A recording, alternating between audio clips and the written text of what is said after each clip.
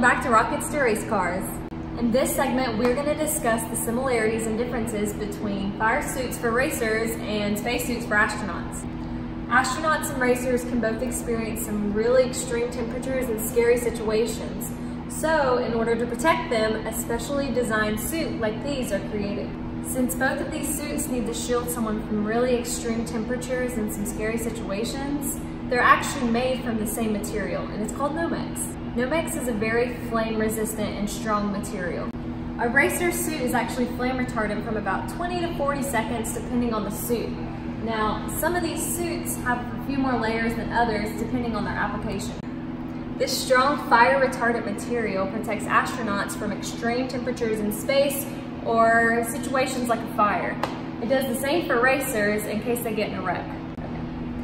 An astronaut's launch entry suit, like the one we have right here, can actually withstand temperatures up to about 250 degrees Fahrenheit. Now, the new suits can withstand even higher temperatures, but this suit was actually used in one of the shuttle missions, so it's a little bit older. So, I got a fun fact for you. The color of this suit is actually international orange. Now, you may ask, like, why international orange? That's kind of random, right? Well, they chose this color because it can be seen in any environment, whether that be a forest, the ocean, or even a desert. A racer may need protection from fire or scary situations, but an astronaut actually needs that extra level of protection depending on where or how they land. Astronauts are equipped with a backpack, a life raft, a parachute, survival gear, and 30 minutes of oxygen. So they're kind of really heavy.